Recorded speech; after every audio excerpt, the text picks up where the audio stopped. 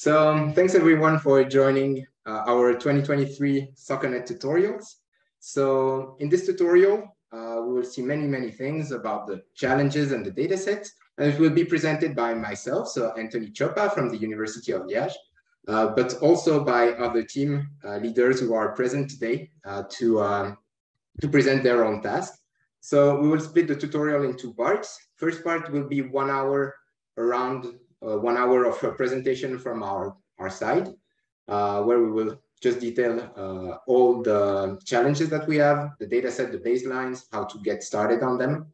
And then at the end, we will have the Q&A. So we can do, I suggest we do that for the Q&A, so that if you have questions, just write them in the chat first, if you think about them and you don't want to forget them, or you can just ask them after. That's up to you. But it would be better, I think, if we don't stop the flow, except if there is really like a big misunderstanding or something, like just unmute and just tell us. But otherwise, since it's quite short, we can I think leave all the questions at the end. It will be easier for the flow, I guess. All right. So first of all, I hope that you like our new logo. So this is a very new logo that we made for SoccerNet. The old one was a bit less fun, but now we have a very nice logo. All right. So what can you expect from this tutorial? Well, first of all, as I said, we will have a complete description of all the data, the tasks, and the metrics that we use to evaluate all of the challenges. We will also have some explanations on the baselines that we use this year, because each year we aim to be the state of the art. So some of the baselines are new when the challenges are new, and some of the baselines are from the previous challenge. And I've seen that some of you are here in the Zoom today. So I hope I don't mess up the explanation on your methods. Feel free to intervene if not. But yeah, so for the new methods, we will also have some code demos that will be done by our new colleague Hassan and also by Vladimir. And also we will give you an update on all of the leaderboards that we are currently at. So usually the participants on the challenges from the past 2 years, we know that they usually keep their results almost up until the end and then submit at the end. But this year we already have a few methods to present, so few results to show you that in most tasks the baseline has already been beaten. So that's really nice, and we hope it will keep on like that. And finally, as I said, during the last half hour or something, you can even extend it a bit if needed. It will be question answering time. So whether you have questions about any of the challenge or how to start on the challenge, or discuss maybe ideas, that would be the time to do that. All right. So first of all, some general information about the challenges this year. So we have 7 tasks in total that we split into 3 challenge themes that I'm going to develop right after. And this year we can count on 6 coordinators for those tasks. So from left to right on the slide, we have Hassan, who just joined us this year. He's a master's student at the Université Libre de Bruxelles, which is in Belgium. We have Vladimir, that you know from last year from the Re-Identification Challenge, that is still with us this year. We have Silvio, of course, me, Florian from EVS Broadcast Equipment, and finally Shinzu from Baidu Research. So this year we managed to take on board 4 different sponsors. So we have Sport Radar, from where Vladimir is also partly from. We have EVS Broadcast Equipment, where Florian is from, and Baidu Research, and we have also AINSports. In total, they delivered $4,500 of price, which is $5,000 more than last year. So it's growing, the price. Hopefully we can even make it grow bigger next year, but it's already a very nice price list to have, that are split among the challenges, and I will explain exactly what the split is and who is the sponsor for each challenge.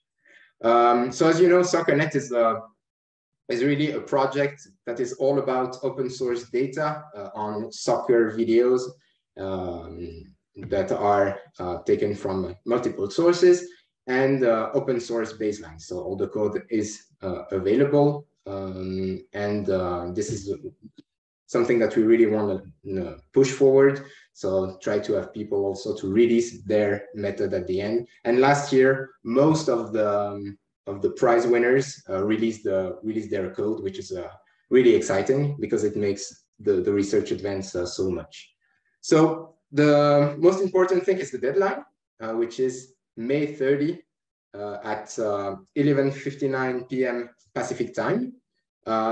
So this gives you still a bit more than a month to submit everything on the servers. So just like last year, we're working with Eval.ai, which is an evaluation server online where you just submit your predictions for the different tasks, and it outputs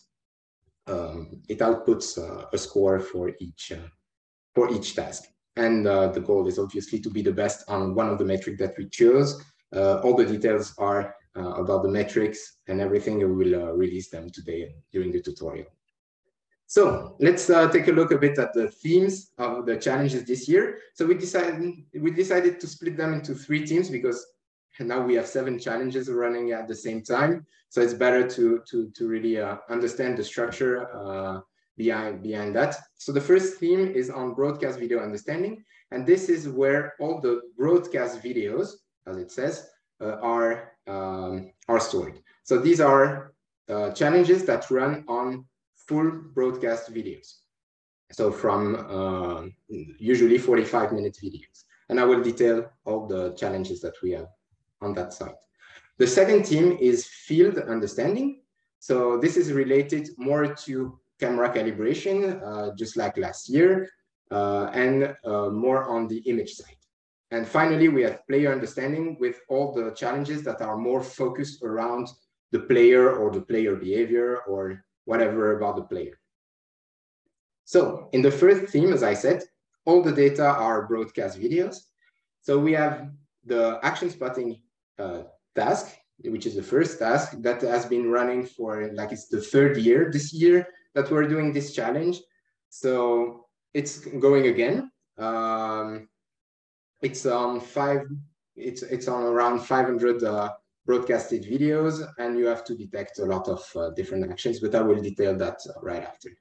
Then we have some exciting news about the second challenge, which is ball action spotting, which is basically the same task as action spotting, but for all actions centered around the ball. And there are some more difficulties, as I will explain later as well.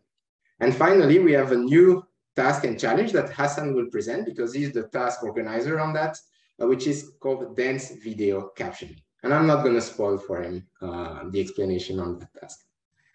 All right, so these are the 3 tasks about broadcasted videos. And I see that I've put the wrong image for dense video captioning, but that's fine. All right, so for the second team, we have camera calibration, which is the same task as last year, but with new data and annotation. And I will explain what that means when I will explain that, because unfortunately, Florian could not be with us today, but she gave me all information to give you. And for the Q&A, just write them in the chat and she will answer them later via email or via Discord, but depending on where you are located. So yeah, so for camera calibration, sorry about that, but I will give all the information myself, and then for the Q&A, it's better if you write the questions, and then I will forward them to Florian. And finally, for the third theme around players, we have, well, like last year, but a bit different, the player tracking task. So last year, if you remember correctly, you had to detect, you were given the bounding boxes and you had to just associate them through time. But this year, it's going to be a bit different. We're not going to give you the bounding boxes. You have to both detect and associate. So it's kind of a new task in a way that you are not given the same input, but it's more close to what is exactly done in multiple object tracking tasks, right? So for this task, I will detail a bit the novelties later. Then we'll have the re-identification task that is the same as last year. So nothing changes, same data, same task, same metric, same everything. Baseline is the same as the first, is the same one as the last year's winner. And Vladimir will tell you a bit about it. But most importantly, we'll tell you about the new challenge, which is the jersey number recognition challenge. So again, I'm not going to spoil for him. He's going to tell you all about it in a few minutes. All right. So now that you've seen all the tasks, let's take a look at the price chart. So not all tasks have the same price, but they are either $500 for the winner or $1,000 for the winner. So on that, it's a bit equivalent to what we did last year. So as I said, we have 4 different sponsors. AINSports that sponsors the three first tasks, which are theme 1, theme broadcast video understanding. Then camera calibration is by AVS Broadcast Equipment. They give $1,000 for the camera calibration task. And we have Sport Radar and Baidu research that splits equivalently on the last theme, so player understanding with tracking that is sponsored by Baidu, and re-ID and jersey number recognition by Sport Radar. So very exciting. Last year, all the prizes were given to the winners, and this year we plan to do it even a bit faster because it took a bit of time last year, but this year we'll have more experience and we know how to do it. All right. So what do you need to do to actually be able to win one of those prizes, right? So first of all, anyone can participate in the challenge except the organizers. So since we are organizing the challenge, we have access to the challenge set. It wouldn't be fair, of course, to participate in the challenge, but other than that, anyone is invited to participate, either as an individual or as a team. So usually working as a team helps to make better submissions. But last year we had still a few people participated alone and reached very, very high spots. So for instance, Jonas Steiner on everything that is camera calibration. So which is very impressive. So as I said, even if you're alone, you still have your chances. And if you want to make a team, just contact some of your colleagues or use the Discord channel to find someone that is willing to participate with you. Maybe. So to be eligible for the prize, we require that each team that wants to be eligible for the prize writes a technical report about the method that they did. So this is to just ensure for us that you made a method that makes sense and that you did not cheat or find a loophole to just get a higher performance on the challenge set by whatever mean, or annotating yourself or anything. So this I will detail just in the next slide, what the format should be. It's very light technical report, not like the paper or anything, but it's still very important to us to also be able to understand what you did and to be able to make a summary at the end of which methods work well and why. And this is what actually makes the research progress, right? When you share afterward what made your method be good at some task. So if you want to be eligible for the prize, you have to write the technical report, and you won't know before that you are the winner. So this is so many of you may submit a technical report and not be the winner, but I will explain. You will still get something in return, even though you did not win the prize. So also the winning team will be required to make a short presentation of their method. So this can be in 2 different ways.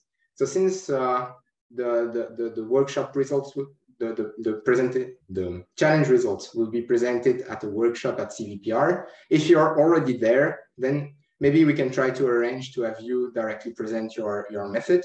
Or if you cannot be there or did not plan to go there, that's not a problem. You can just make a short video. We will tell you the exact time depending on the time that we have for the whole presentation during the workshop. But basically, this will help you to this will make your work shown to the world and get some reward out of it. So yeah. About the technical report. So you have to submit it 1 week after the end of the submissions. So on June 6th, at the same time as before, and you need to send it to our new email address. So the old one is still open, but would prefer if you use the new one, which is soccernet@uliage.be. And we will send you all receipt notice once we receive your technical report, so that if you don't receive this this notice, then it may be that your email got lost for some reason. So just ping us on whatever other social media or Discord or anything, or on our own email address with the same technical report, and we will get back to you. So the technical report needs to be very short. So usually for the challenge, it's around 2 pages. Some challenges allow more. You can just check it on GitHub. But it's usually 2 pages, and it should follow the CVPR templates so that it's double column basically. And it doesn't have to be double blind or anything. It's just you can put your name, of course. But it's just for us. It's just gonna stay internal. We're not gonna publish it, so it's not gonna spoil another opportunity to just submit it to another conference or something. So don't worry about that. You can still publish your method somewhere else. We will review all these technical reports and keep it secret. Keep them secret among us. Just try to get out of it the tricks that made it work well, so that we can make a bit of a summary of the whole challenge. So inside the technical report, we don't ask you to write an introduction, a related work, a conclusion, or anything. It's not a paper. It's just focused on the methodology. So just explain in the most straightforward way the way you produce those results. And basically, it should be enough to reproduce them if we re-implemented them ourselves. This is just the requirement. So give some details about how you load the data, if you did some pre-processing, fancy pre-processing, describe your model architecture, the way to train the model, and so on. So we don't require you to send a code per se, but we encourage it. So if you send a code, we will try it on our end, and if it works, basically it's good to be eligible for the prize and for the SMOTS prize. So yeah, that's about it for the technical report. Don't worry too much about the format or anything. The thing that we want is really the description of the methodology, and that's the most important part.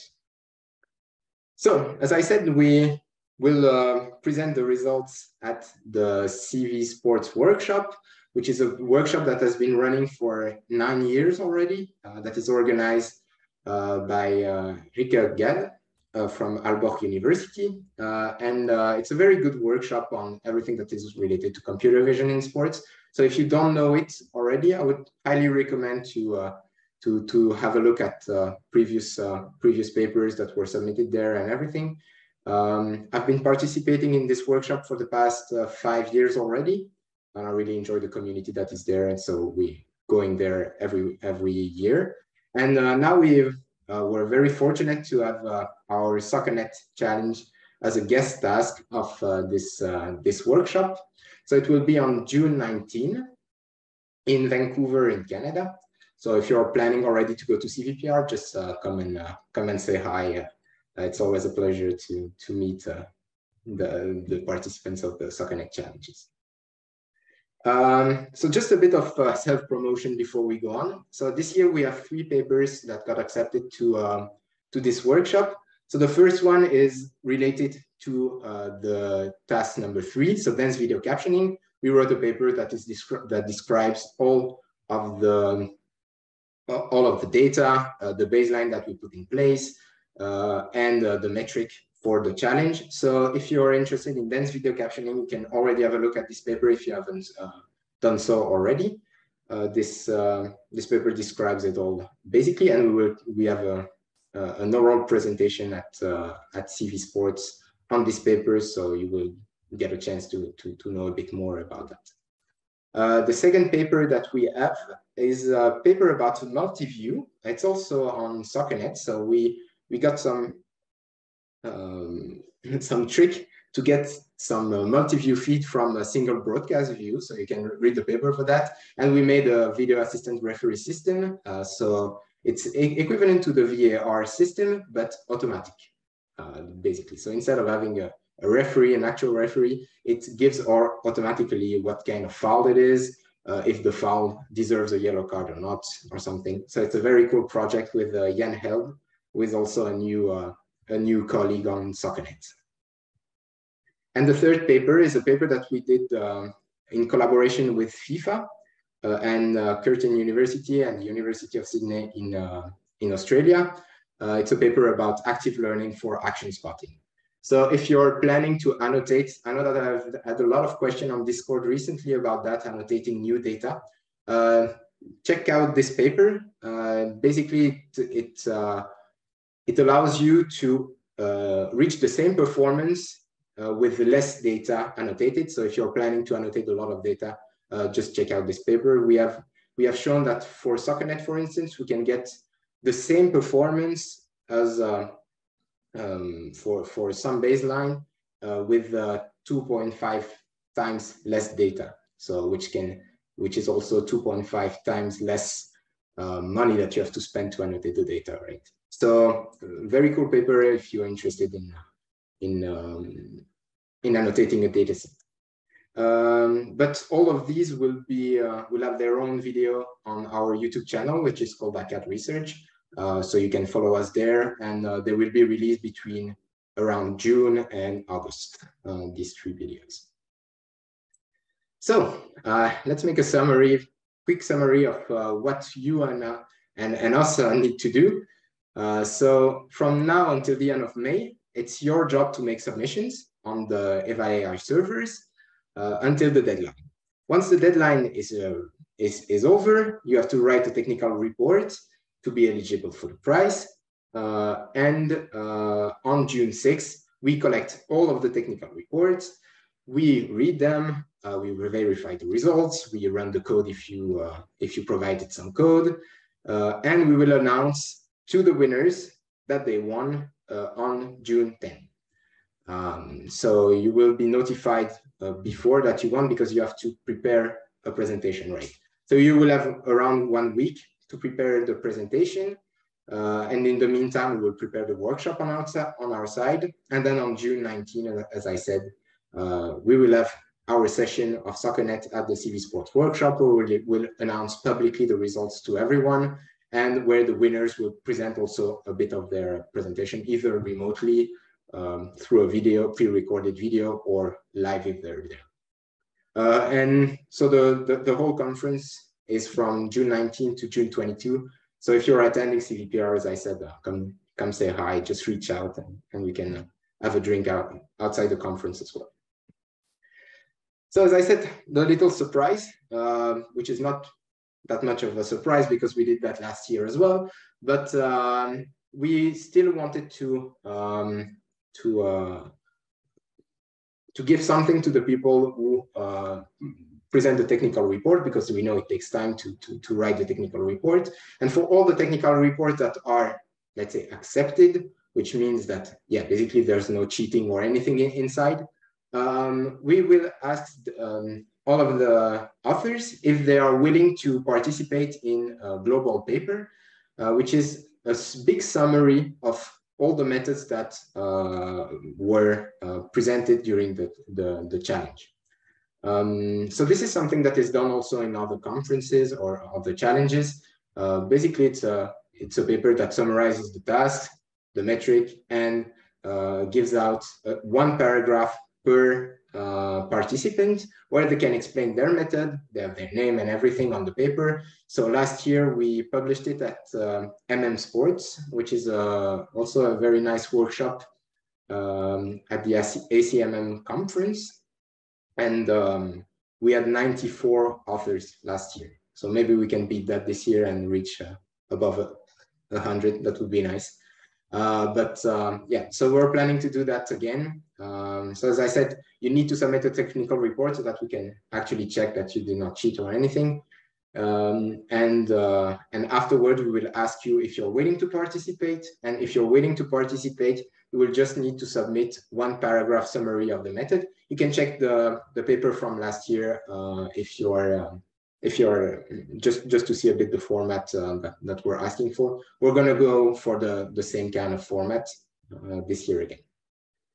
And so just to give you a bit of numbers about last year's challenges. So last year we had six tasks, now we have 7. There were 2 workshops where we presented, so ActivityNet and CVSports, but unfortunately ActivityNet definitely stopped its activities at CVPR, but now we're going with the CVSports full. So as I said, last year we had a bit around the same amount of money for the prize, now a bit more.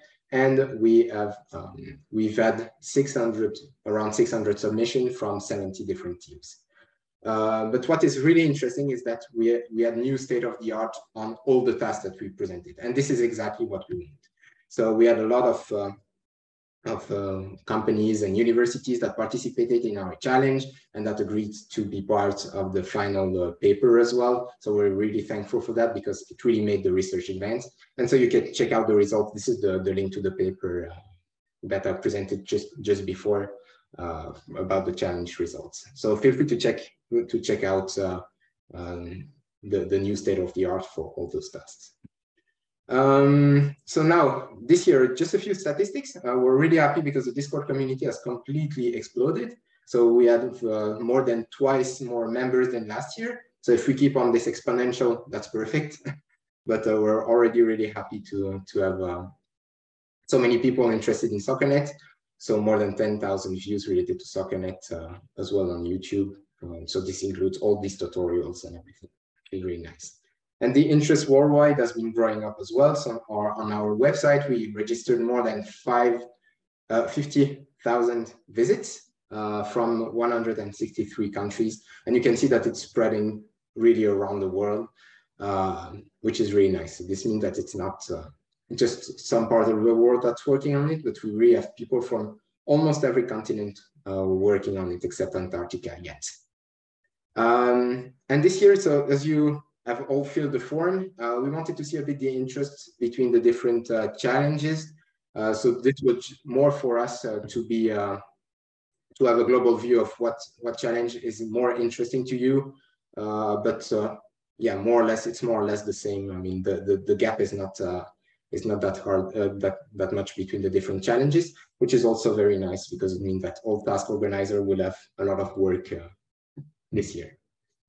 So yeah, I've already introduced our team to you. So I really want to make just a small shout out to Hassan and Jan, who recently joined us. So they're really great students with whom we published at CVSports, and now they're part of the SoccerNet organizing team. So welcome to them. So this is just a bit of a reminder. I'm not going to spend too much time on it. But if you want to get a table overview of all the challenges, feel free to take a screenshot of that, either now on the replay that will be on YouTube.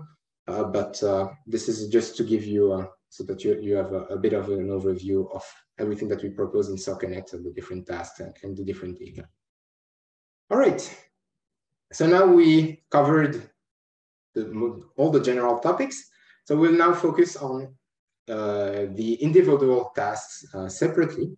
So I will start with the first task, and I will go very quickly over it because we already explained it very thoroughly in previous tutorials. But the task is to localize when and which soccer action occurs, and we call that action spotting. The data is comprising of 500 games, broadcasted games for the train validation and test split, where you have the annotation, and 50 segregated challenge split, where you don't have the annotation and you have to make the prediction yourself.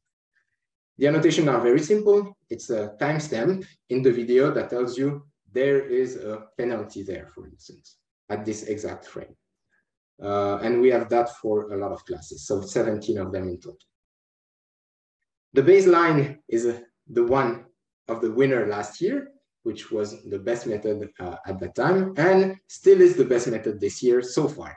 So as I told you, people tend to keep the result until the end and then submit them to the leaderboard. But here, so far, they are unbeaten.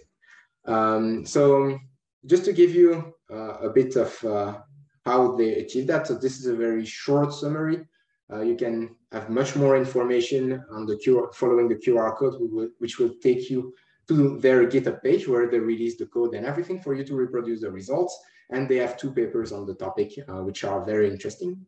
So basically what they do is that they have a dense set of anchors that have both 2 characteristics, a time distance and an action class. And so the idea is really for each frame to predict an action class and the time shift to go to the action. So this is why it's densely, it's called the densely sampled set of detection anchors. And it was inspired by dense single stage detectors. It works very well. It provides very precise results. So they show that with that, the metric that is evaluating the precise spotting really improves. And also they did some engineering tricks to push even the results forward, like using different features, like the Baidu features that we released publicly last year and the ResNet feature that we released a few years back. And so using late fusion on those features really also helped improve the performance. Yeah.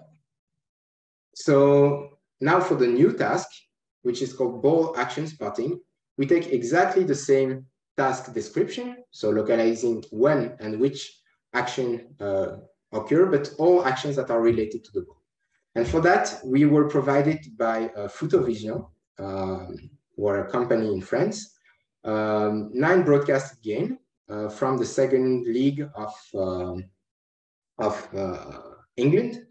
And they provided those games with the annotations, so of 2 types of events, the passes and the drive.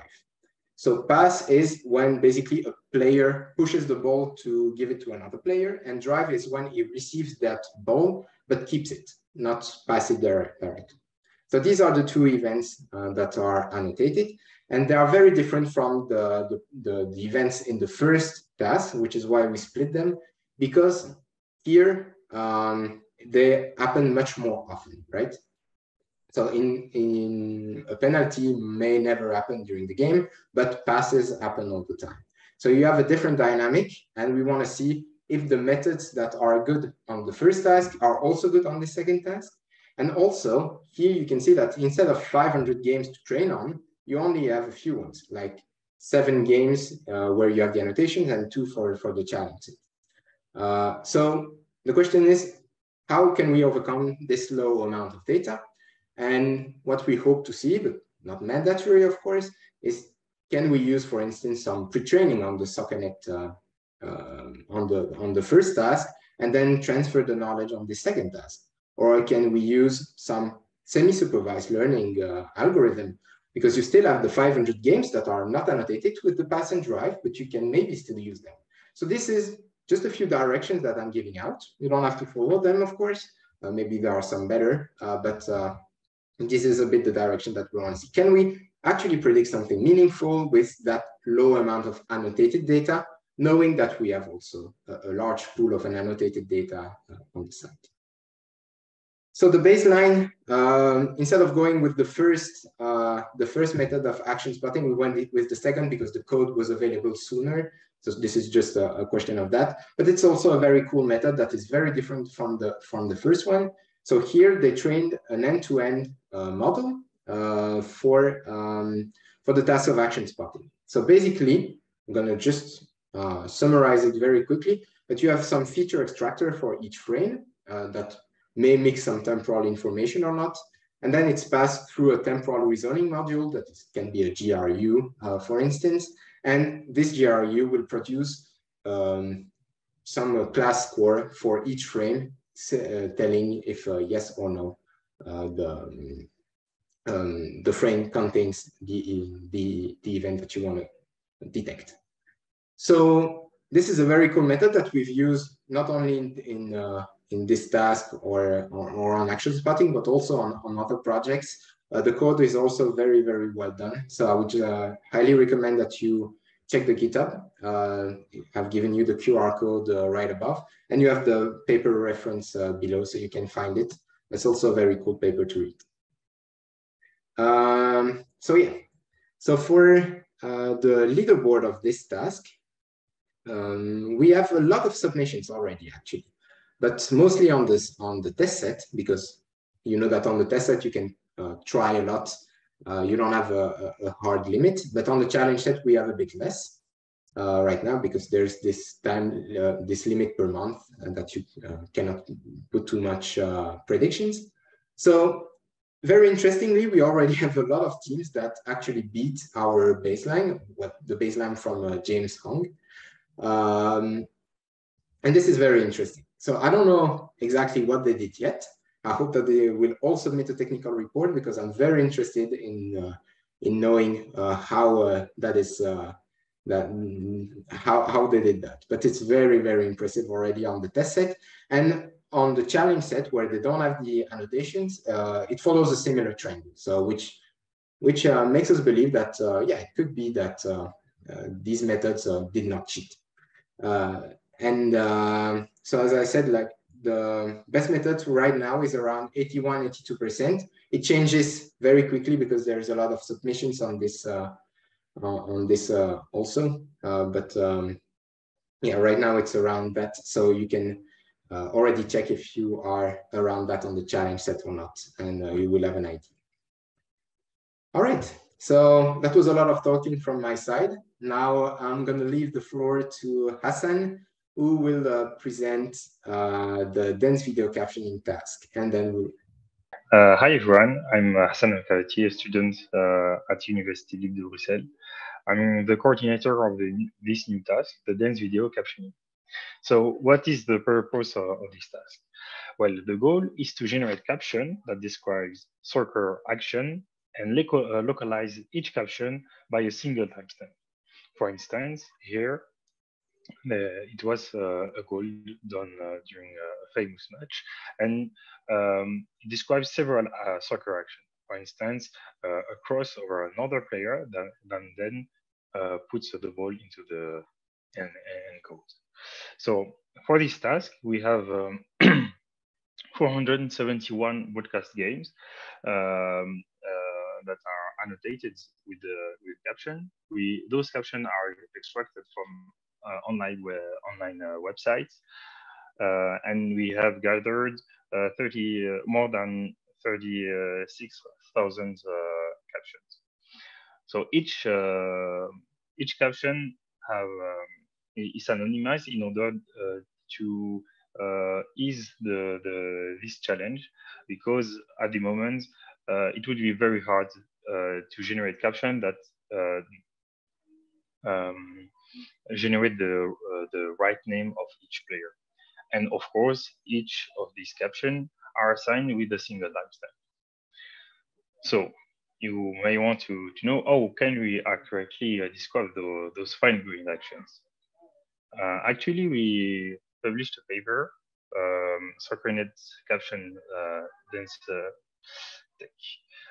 dense video captioning for soccer broadcast commentaries. The GitHub is already online, and you can go for it here. I will present you after my presentation a bit tutorial on how to take on it. So our baseline is a two-stage approach that use two submodels. A first one, which is a spotting submodel that will generate temporal anchors for each caption. And then we have another submodel, a captioning submodel, that will take around each temporal timestamp a clip centered around it, and then generate the caption. Those two submodels work on frame level features that are proposed by the SoccerNet repo. So both of them submodel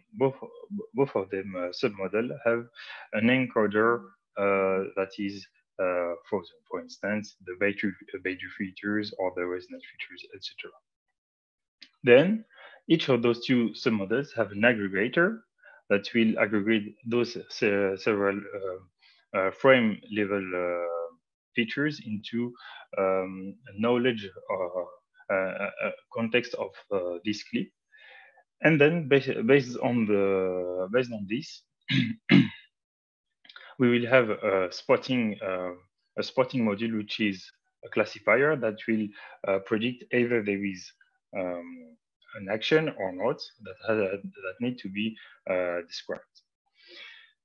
On the other hand, we may in the captioning submodel we will have a captioning module which is composed of LSTM layers, and you will take the output from the aggregator in order to generate those captions. Regarding the metric, we adapted the ActivityNet caption metrics for a single anchor dense video captioning because as opposed to ActivityNet caption, each of our caption are not do not have time boundaries, but one single timestamp. So for this, we build a 30-second time window around each ground truth caption, and then we evaluate the language similarity around each ground truth, each generated caption that falls within this 30-second tolerance. After that, we average over the video and the datasets. You can check out the ActivityNet caption paper, which is dense captioning events in videos. The metric that we will use in this challenge is the meteor one. Regarding the leaderboard, there are already one submission. We published a first baseline before we submitted our paper, which was already beaten by the team, but we uploaded today the baseline from the paper, and we had better results. But we encourage you to go on and work on it. Basically at the moment, I would suggest you to work with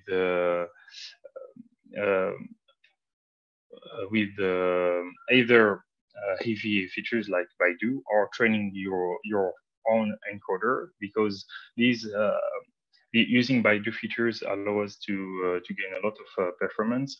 And also I would suggest you to work with an intelligence, a relative time window context, because in our paper we show that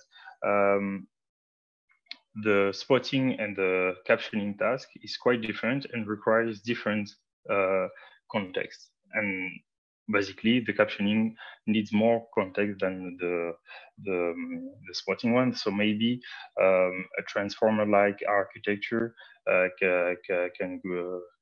can perform well. And we also suggest you to look out at different papers that work on one stage approach, like recently Vid2Sec or PDVC, which are quite interesting because having two submodels is quite heavy to train, of course. So now I will present you the GitHub. It is SN Caption. You can find the code of our baseline here, temporary power pooling. You can follow the README in order to install and create the setup. We shared the weights for baseline model, which are here in Google Drive. You can download it, and then you will have to extract them and copy them in a folder called models. After that, if you want to train our model, then you can run this code, the main script. Be aware that you need to specify the SoccerNet path.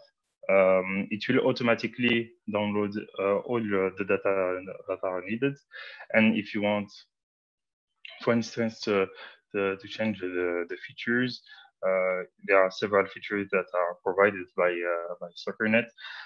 You can also change the aggregator that we use. Basically, we use the NetVLAD and NetVLAD aggregators that will propose and perform quite well in action spotting. And you can also play on the training procedure. In our paper, we studied either there is an improvement in order to, if we train the two submodel from scratch independently, or train one and fine tuning on the other one using those commands. So basically, I've already launched some experiments so that you can see how it would work. For instance, if I want to infer the results with the model that I published, you would run the main script. Here I specify the SoccerNet path of the SoccerNet path. Then the model, which is the model name. We use the value features, as I said, and in our case, the best model was obtained in training first the captioning submodel, and then fine-tuning and sharing the weights of the aggregator to the spotting submodel and fine-tuning on the spotting task. So for this, you can add the first stage, which is the caption, and use pre-train. If you don't want, if you would like to train those two submodels independently, basically you would erase this. And as I said, if you want to do it only on the inference, you can add the test only parameter, and then in which it will run all the code. So it will run different metrics and metrics on there's the captioning task, which means that we will use the ground truth timestamp anchored and compare the ground truth caption which with the generated caption with the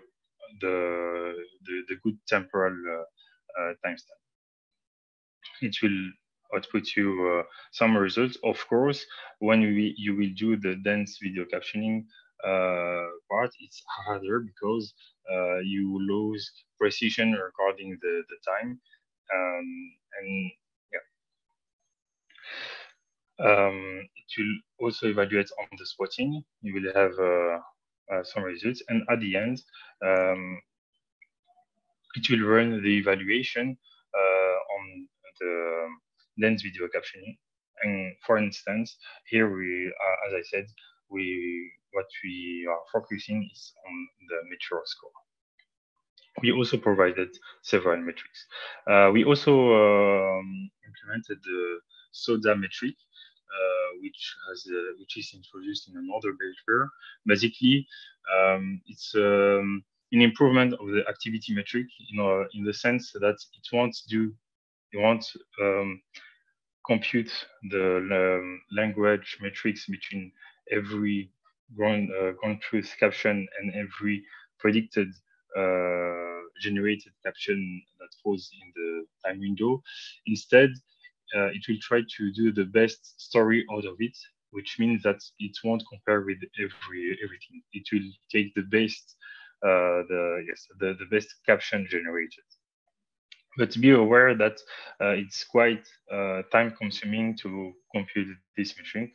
Actually, for instance, in this case, it's about 30 minutes. So you can activate it or not. For this, you can find it in the codes. If you want to activate it during at the end of the training, at the end you have evaluate lens video captioning. You can include or not the SODA metric. If you just want to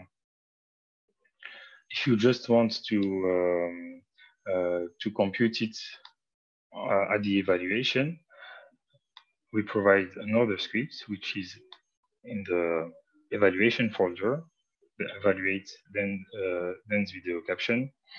And again, if you want to use or not include the SODA, you can switch it in the command line. So what is the output of the model? What are we expecting as a summation? Is for each it is a JSON file. It should be a zip with all the JSON file for each game, and within each JSON file, you need to have a list with all the commentaries. So the commentary that is generated, and also the timestamp.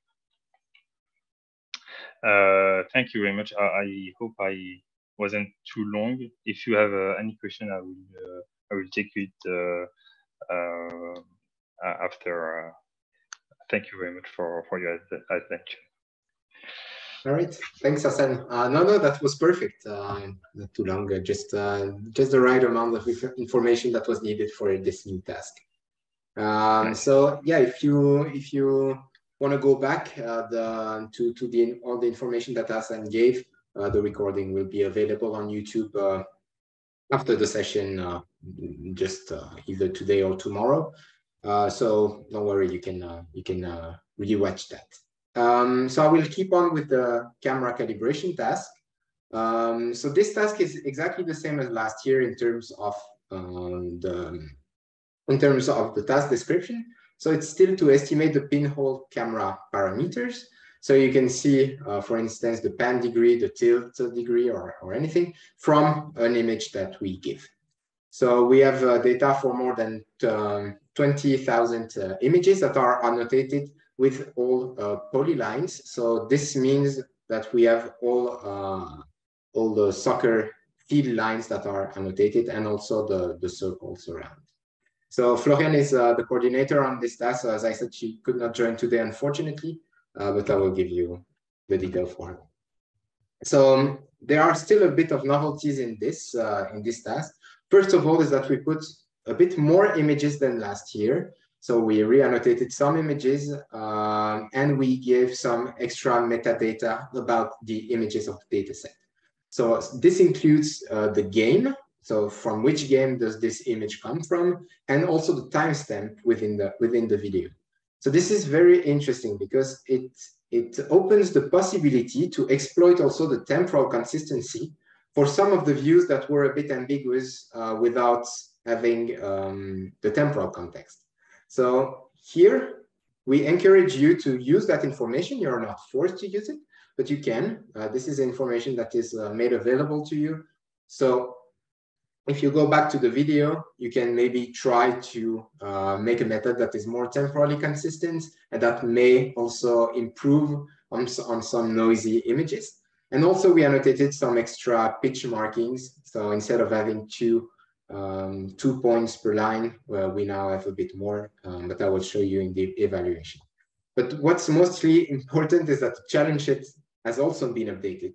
So download it again to get the latest version, or otherwise you may have some missing images in your dataset if you use the one from last year.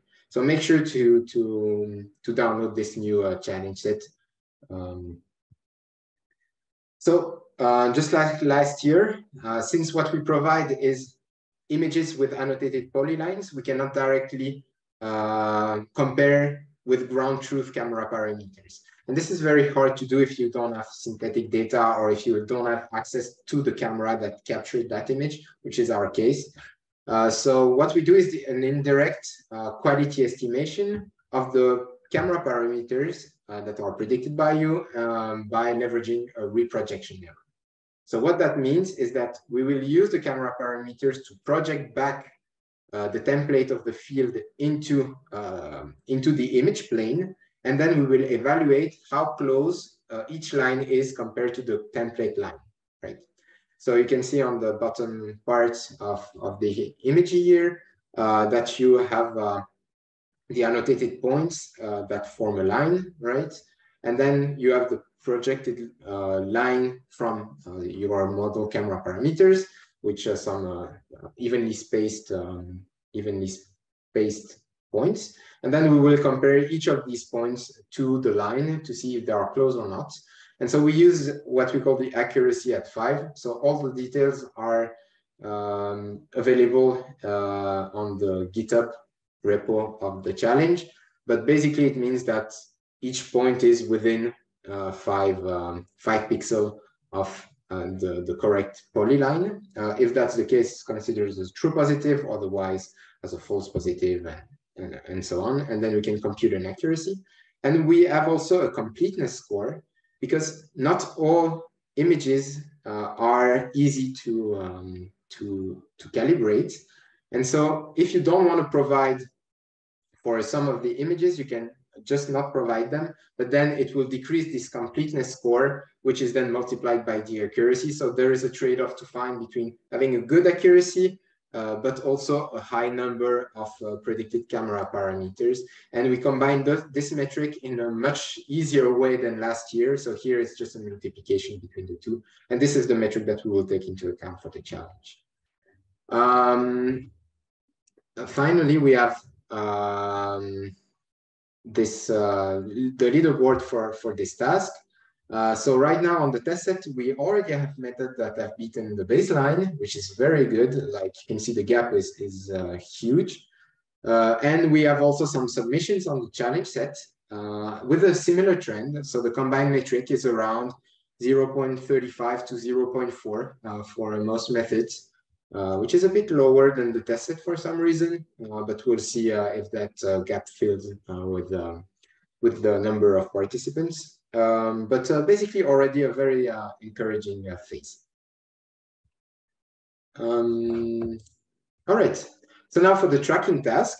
So as I said, it's a task that we already did last year, but that we're doing again this year, but just a bit different. So last year we provided the ground truth bounded boxes for all the images, and then you were just you just needed to assign them to a unique ID and to track them over time, which was mostly focused on association. And now it's both detection and association.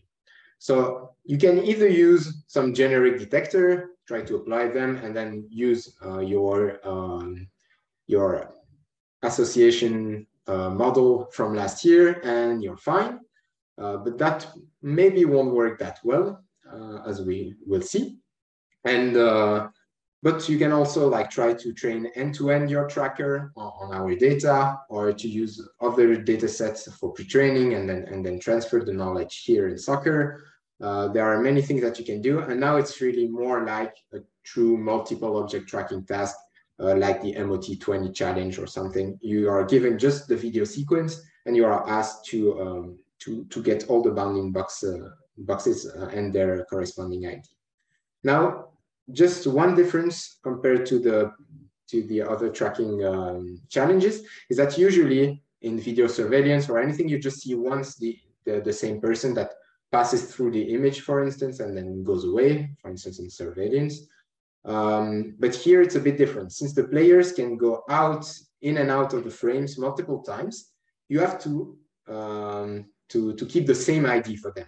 So you also have some kind of long-term re-identification where the player may be not seen during a few tenths of frames and then come back, and you still have to remember that it's the same player as before. So it's a bit more challenging in that sense.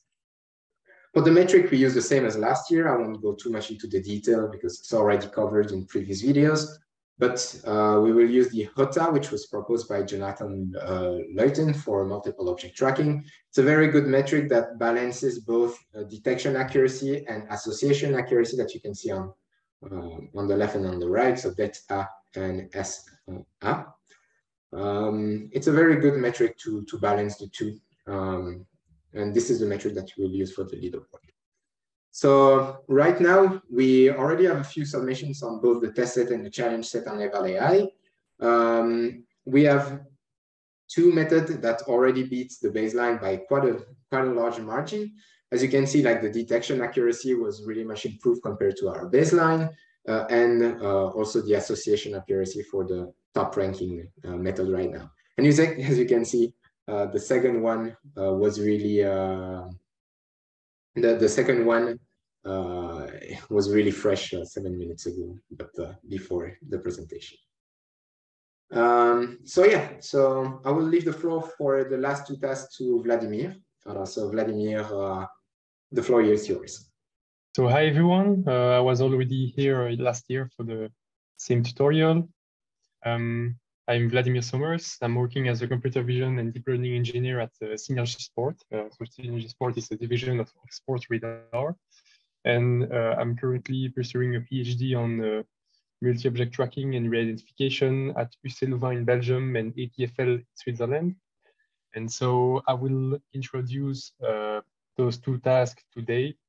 So starting with the first one, player re-identification. So this is a task we already introduced last year, and the goal here is to re-identify a soccer player across multiple camera views depicting the same action during a soccer game. And then I will introduce the second task. This is a novel task from this year, the jersey number recognition. So here the setup is very simple. You are given a tracklet of a player, and you will try to identify the jersey number of that player. So here is a table of contents. So I will first give a brief overview of the prize money of the sponsors. Then I will make a separate presentation for the two challenges and the new task. And finally, we will also talk about the leaderboard for these two tasks. So here are the information about the prize money and sponsor. So both tasks are sponsored by Sports Radar. And similar to the other challenges, the deadline is at the end of May. It will be presented for the CVSports workshop at CVPR 23. And each challenge will be rewarded with a $500 prize money. So let's talk about the first challenge, player re-identification. So here I will give a brief introduction of the task. If you're interested in learning more, you still have the video of tutorial of last year, which is on YouTube and which is far longer. I go much more into the details. So please have a look at that one if you want more information.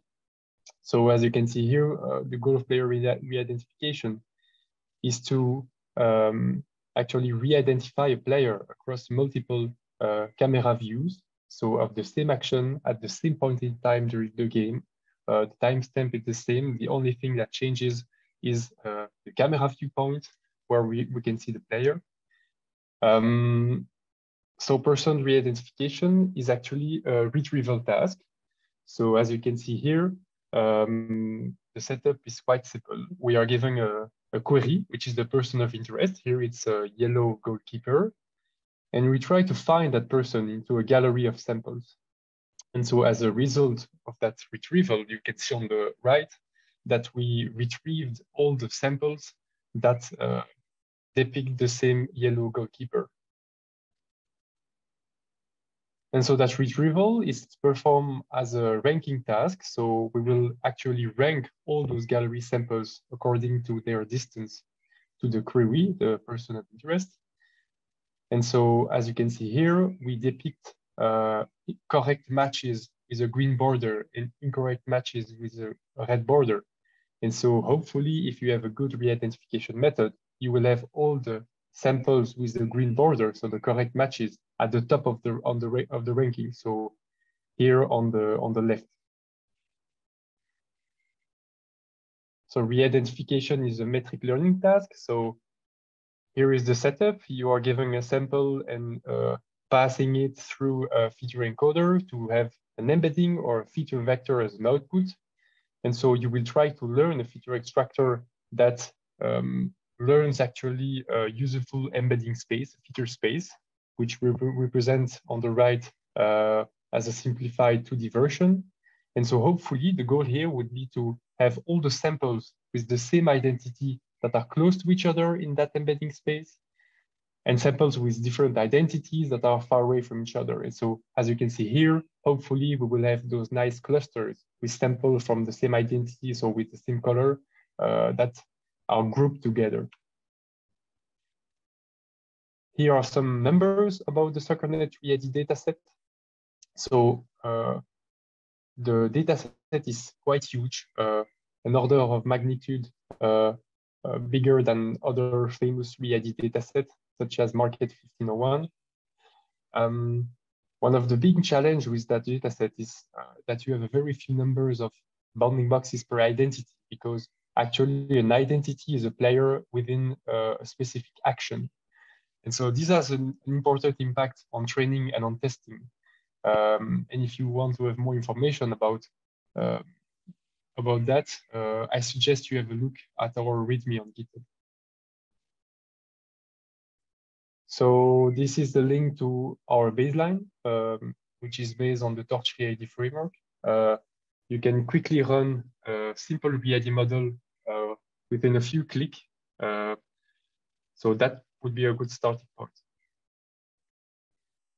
About the leaderboard, so until now we have 2 teams that are participating in the challenge, and the baseline results are not yet parsed. So we encourage you to keep up the good work and improve your method.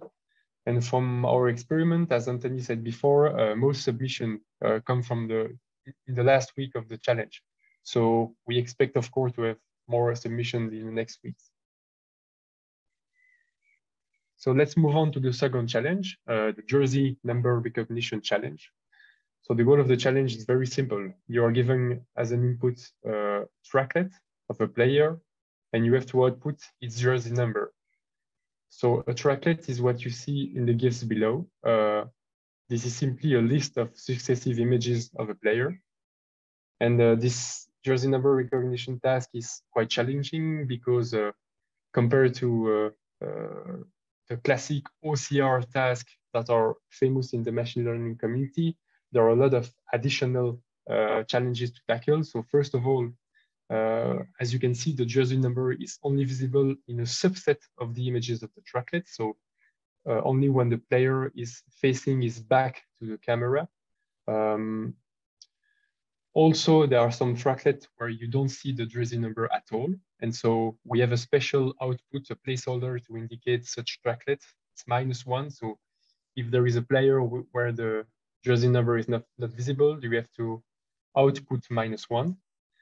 And finally, there might be some occlusion, so other player in the frame, and you don't have, of course, to mix the 2 numbers, the one from the occluding player and the one from the real target player. Finally, as you can see, some of the images also have a low quality. So with motion blur, it's quite hard to read the digits. So here is an overview of the submission format. So you should submit your prediction as a JSON file that contains a single dictionary. So the player ID is used as a key and the jersey number as a value. And again, you should use -1 as jersey number to indicate that the jersey number is not visible. And as indicated below, the jersey number recognition dataset is derived from the SoccerNet tracking dataset from last year. And so indeed, that jersey number recognition task is closely related to player re-identification and tracking, since it can be valuable source of information to solve these two tasks. And finally, the dataset is quite big, since there are almost 3,000 trackers. So this is the GitHub repository for challenge. We don't provide a baseline for the challenge. So hopefully some of the best methods from this year will serve as baseline for next year. But still, the dataset is quite easy to understand and to use. So shouldn't be too difficult for you to start and build quite quickly first baseline. So here's an overview of the leaderboard.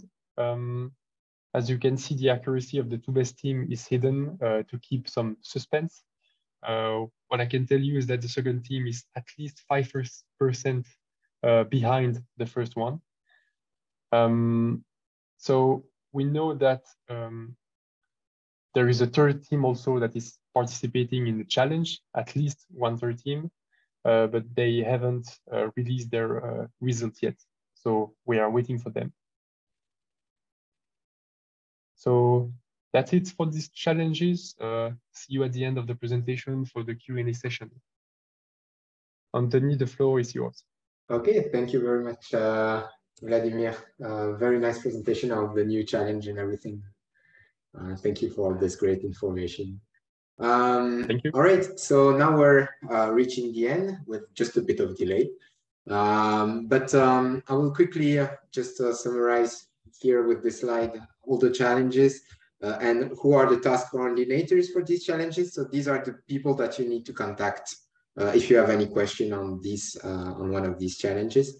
They are all on the Discord channel, or you can find their email very easily through their paper, any of their paper. So feel free to contact them or contact us, and then we will dispatch to the correct person if you have any question afterwards. So just before we move on to the Q&A, I just want to give a few answers to some of the frequent questions that we received, so that everyone is on the same page on that. So first of all, is the best performing method necessarily winning? So yes, of course. But only if the submission is valid. So if they sent a report, technical report, if we saw the report and then, oh, okay, yeah, it seems that they're not cheated. If they did not make multiple accounts, also to have more submissions on the challenge set, that they could overfit more. So we have not yet spotted anything like that in our previous challenges. So I guess everyone is fair play on that side, which is very cool to see. So yes, if you're on top of the leaderboard at the end and that you sent a correct technical report, of course you're gonna win.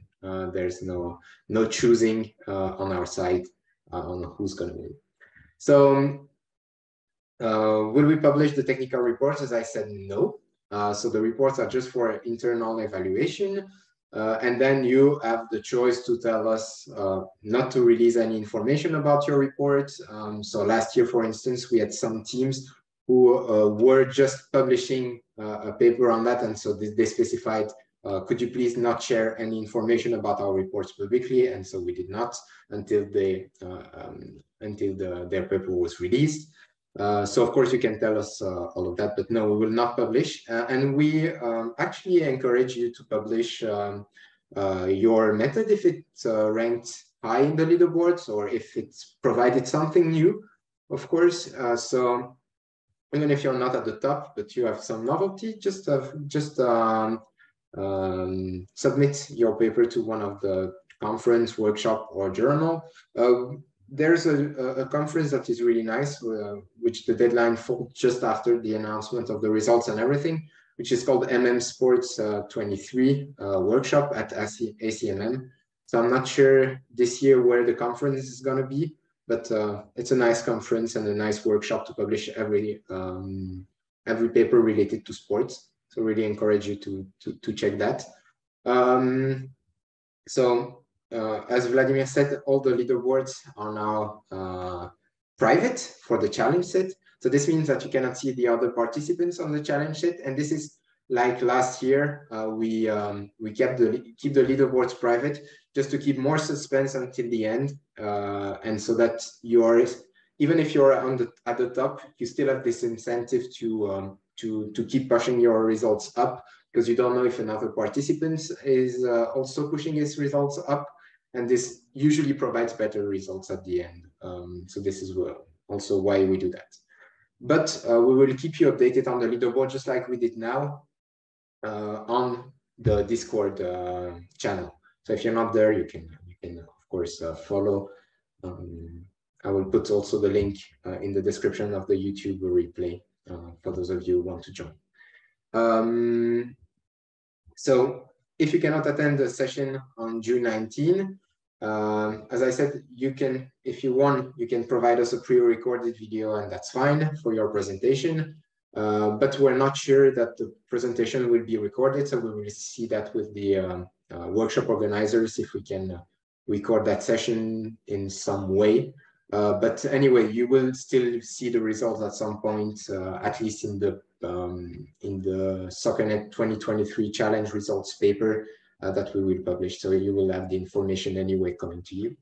And we will also put everything on Discord in the meantime. Last question is, do you need to write a report even though you know that you will not win? Well, first of all, even if you know that there's a better team than you, maybe their performance will be, their results will be disqualified for some reason.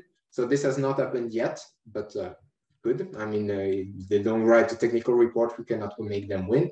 So just submit a technical report. And also, as I said, if you submit a technical report, you can be part of the paper as well, and have your name on the paper and write a paragraph about that on that paper, which is also a good incentive for researchers, let's say. I'm not sure about companies, but at least for researchers, it's a good incentive.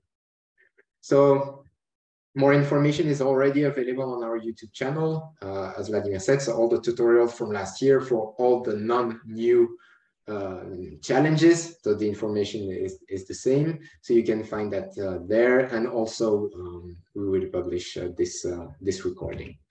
You can follow us on other social media.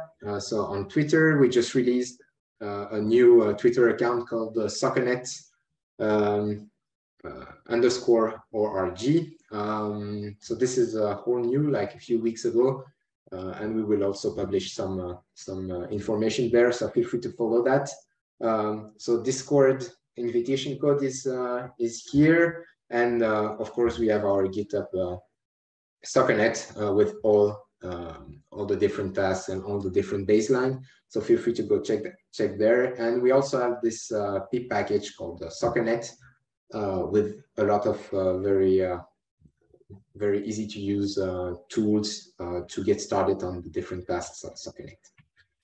So now is the time for the Q&A. So we can do that in different ways.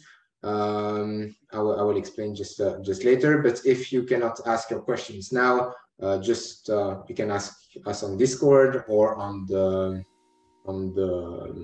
new email soccernet@uliage.be that you can use as well. So thank you very much everyone for joining today.